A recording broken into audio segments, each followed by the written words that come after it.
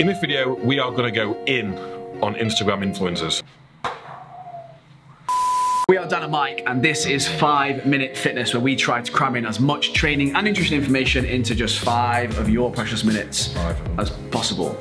So if you like that sort of stuff, don't forget to subscribe, give us a like. We've got even more of these coming up. Instagram is killing fitness. Not literally. Not literally, but Instagram is the source of so much poor fitness information, it's a joke. We're both on it, so that's why, partly, isn't it? It's down to us. It's down to us entirely. But you go on there and you see all these fitness videos, all these workout type videos, and all these brand new exercises that come about, all these fucking bands and all sorts of shit, and all the paid partnerships that people do as well. Like you got, oh yeah, paid partnership with so-and-so brand.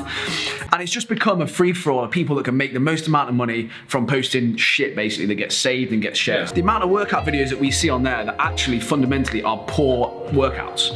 There's no point following one workout that an influencer posts and then the next week doing something completely different. Problem with that is that you're never going to fundamentally see change and get stronger over time. Again, that's just because people are trying to get content out there that is different so that it's likable, whatever. And people go, oh, that's different. It's the same with anything else, any radical idea about nutrition or anything like that. That's where fads come from and trends. That's why everybody's doing fucking glute kickbacks on a fucking stair mill, doing banded workout, all that shit. That's why, because it's something different to look at, and that's what goes with it. Nobody wants to go, right, train 3 sets of 10. Yeah, train pretty hard. Yeah, like no one wants that. So again, you're then coming into the fitness industry and you're greeted by all of this. You're greeted by people with perfect fucking smiles, perfect tans, perfect fucking physiques, telling you to do this. And whilst doing that, you must take this intra-workout shake and blah, blah, blah. But what they don't tell you is that they're being paid for that. And even though they might tell you that, yeah, they're sponsored by whatever, you're still gonna think, wow, they're sponsored by that supplement company. They must be pretty reputable. And if they're taking it and they're training like that and they look like that, then I'm gonna do that. And that's what you shouldn't be doing, because what they're taking and what they are doing is probably not got them the results that they've achieved, right? Yeah, the amount of times you go on there and you see someone's perfect physique and they're doing this workout and you think that by copying that workout you're going to get that physique, and what you don't see is the years of hard work they put in before that. So all the females you see in their ridiculously really tight leggings doing kickbacks, they don't show you them doing squats for 5, 6, 7 years before that. You just see them on the Stairmaster doing kickbacks. You think, oh, that's how I'm going to get there. The reality is that the stuff that works is really fucking boring, and it's not going to post on Instagram. People aren't going to post on Instagram because no one's going to comment on sharing it, because A, it looks difficult, and B, it's just not going to look good on Instagram, and you've got a couple of seconds to grab someone's attention. And then inevitably you're going to get a little bit dismayed with the results that you are seeing. Why don't I look like that? I'm not getting these results.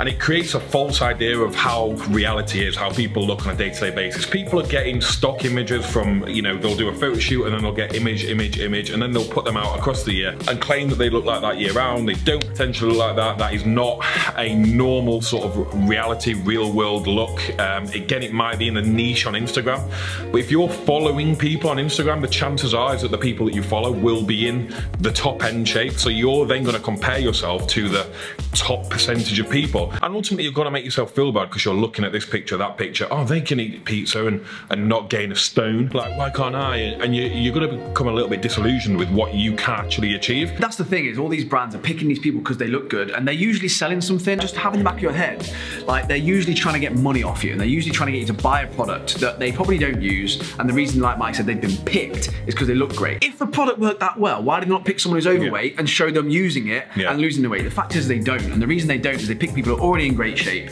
to use a product that's brand new. If it's brand new, what were they using last week? What were they using last week or the week before that? Or they changed supplement companies. Just use your common sense. And now this supplement company is better. It's always better. Every time, always better. They do a new review, always better than the last one. Always better. For some reason, always better. Well, this one's better. What, you said that one was 10 out of 10 though? Well, this one's better. And no one got in shape by taking supplements. Please guys, remember that. You need to start following people who don't push supplements, who don't push stuff for their own financial gain, because ultimately that's all they're doing. They're doing it for their own gain, their own financial gain. They don't care about you. What I would start to follow on Instagram is people who are putting out, good content, maybe showing pictures or transformations or videos of their clients, people who work with other people, and you can see, they're creating some change, whatever aspect they're doing it, but they're benefiting somebody else rather than pictures on their feed of them contour Their so physiques. far round, Yeah. showing their fucking ass. Their physiques every single time, every post is them.